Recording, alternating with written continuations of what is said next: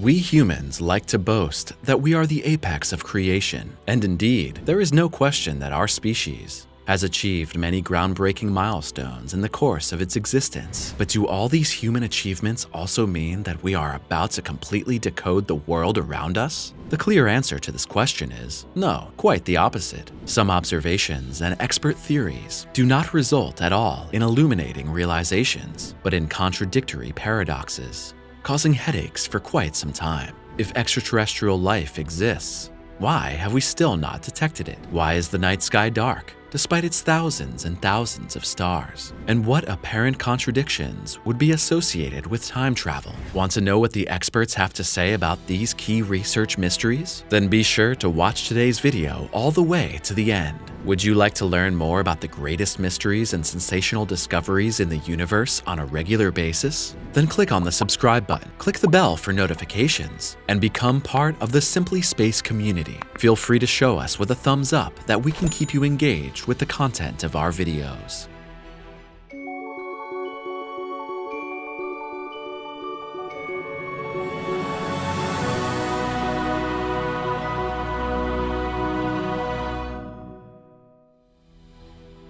FERMI paradox.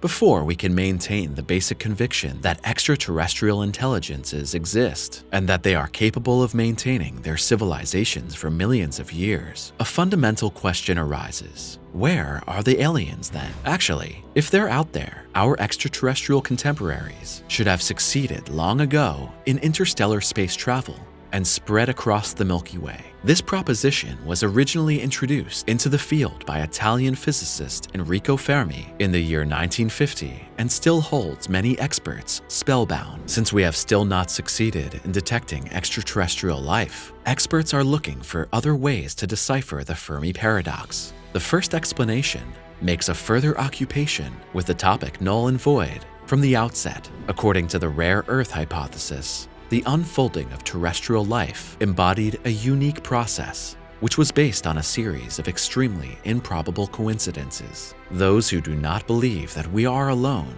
in the universe see the background of the paradox, among other things, in the immense distances in our home galaxy. According to this, the colonization of the Milky Way would by no means proceed uniformly. Rather, bubble-shaped agglomerations with delineated catchment areas would result. Other researchers answer the question, if they exist, why are they not here? With, because they have extinguished themselves long ago. Stephen Hawking also believed that the technical flourishing of a species is always associated with great dangers. According to this view, at a certain point, unchecked progress would turn into internal instability, which would inevitably lead to the self-destruction of the affected community.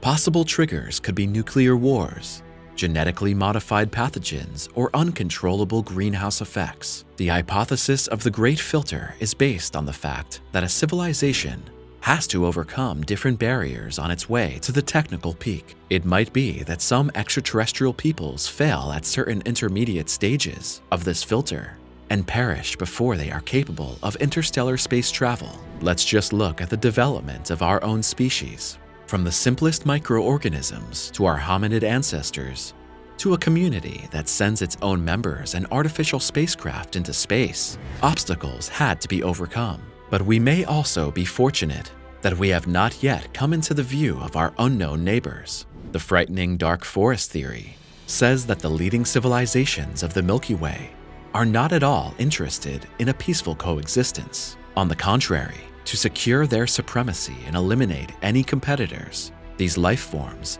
send death probes into their neighboring systems. As a result, most civilizations would do best to remain undetected for as long as possible in order to ensure their own continued existence. In this respect, the Milky Way could thus be compared to the dark thicket of the jungle. Those who do not wish to be targeted by predators do well to eke out an existence in hiding. Considerably less disturbing is the explanation thesis, which says that the aliens are simply not interested in us. Once assumed that a civilization is theoretically able to communicate or travel over interstellar distances, would it necessarily see such an endeavor as a worthwhile goal? Given the economic and logistical effort such a project would require, some experts believe not. OLBERS paradox. The view of the starry night sky is simply stunning. But have you ever asked yourself why the firmament is dark, despite its countless sparkling formations? Given that the cosmos is an infinitely extended construct, you would think that the distribution of stars would become uniform over great distances, so that the light from these dazzlingly bright celestial bodies would have already reached us from every conceivable direction. Consequently, it would be only logical if the night sky shines at least as brightly as the surface of a star. Even the German physician and astronomer Heinrich Wilhelm Olbers cut his teeth on this apparent contradiction in 1823. Over the decades, many different solutions to the night sky riddle have been discussed. For example, some researchers speculated that the light of distant stars is hindered in its propagation by dust and gas. Fortunately, today we know the real background of this cosmic paradox. Contrary to Olbers' assumption, it is explicitly not possible for us to look infinitely far into the cosmos. Thus, that part of the universe which we can see from our earthly point of view is called the observable universe. According to this, since the Big Bang, only the light from a finitely large area can have reached us. Furthermore, Olbers disregarded another fundamental circumstance. The lifetime of stars is also finite, which further limits the number of those celestial bodies whose light can reach our earthly eye. Twin paradox. The exciting news in advance: time travel is possible. Well, at least in theory, and even then, only in the future. The effect, which is the basis of this phenomenon, comes from Einstein's theory of relativity and is called time dilation. In order to make the background of this time dilation tangible, experts like to refer to the well-known example of clocks. Those clocks that move relative to the observer move more slowly than those that are at rest relative to the observer. At this point, let us engage in a little mental game. Suppose that one of two identical twins leaves the Earth to travel to a distant star aboard a spacecraft traveling at close to the speed of light. After completion of the mission, the twin sets course again for our blue home planet, and there he is astonished to discover that he has aged less than his brother. How this age difference would be reflected in detail depends primarily on the travel speed and the distance covered by the astronaut. As a result of time dilation, however, a difference of several years could occur. This illustration shows us that something like absolute simultaneity does not exist according to the theory of relativity. Or in other words, the question whether two events take place at different places at the same time or at different times cannot be answered generally. Grandfather paradox.